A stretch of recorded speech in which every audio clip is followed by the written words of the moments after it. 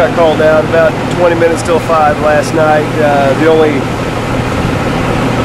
thing Central told me is where there's a little bit of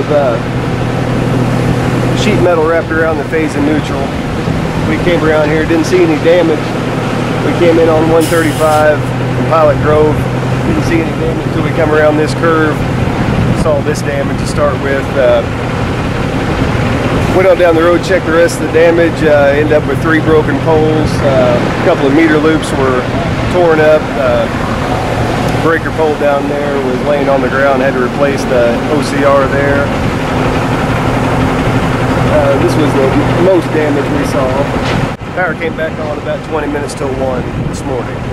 So it went pretty smooth. Thanks.